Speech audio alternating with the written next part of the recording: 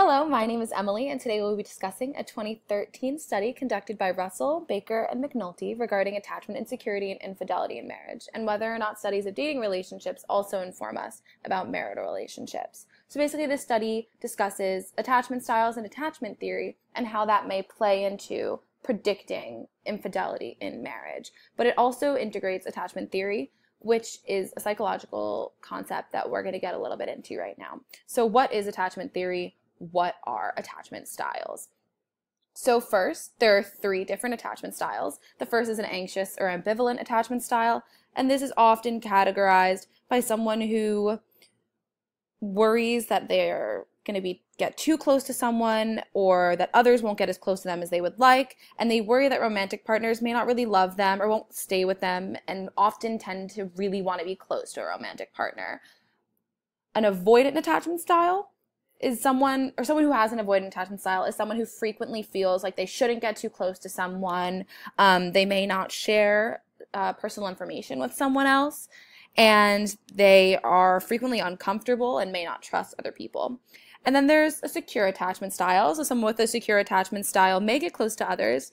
They're comfortable sharing about themselves and listening to other people share about themselves, and they're okay with having people depend on them. So the researchers looked into these 3 attachment styles, and they wanted to know how these 3 attachment styles could predict infidelity in a marriage. So basically, they just asked, does attachment style predict infidelity? And they hypothesized that anxious attachment styles, so the people who indicated that they are reluctant to get close to people that they love, that may lead to engaging in infidelity on the individual's part. And a person with an avoidant attachment style may be more likely to be in a relationship in which their partners may engage in infidelity. So in order to conduct this, they found a sample of 207 newlywed couples from northern Ohio and eastern Tennessee.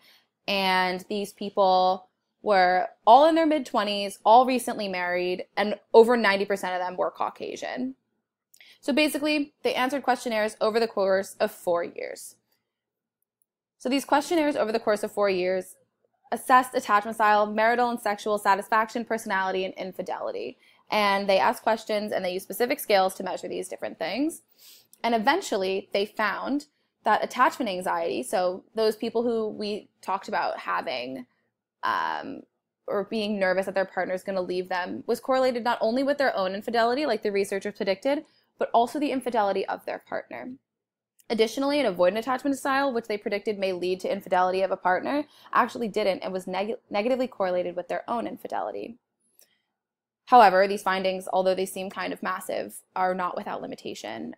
The sample that the researchers used was pretty homogeneous in age, ethnicity, race, and location, and that would mean that generalizing to a group outside of their mid-20s who maybe don't live in the United States or in rural areas, and people who aren't Caucasian may not have similar results. Generalizing to them may be extremely difficult. Additionally, the study only included newlyweds, so it's really difficult to generalize to longer-term marriages, and whether or not newlyweds are more likely to engage in infidelity is something for another research question, but it's something that the researchers considered when they looked at their findings.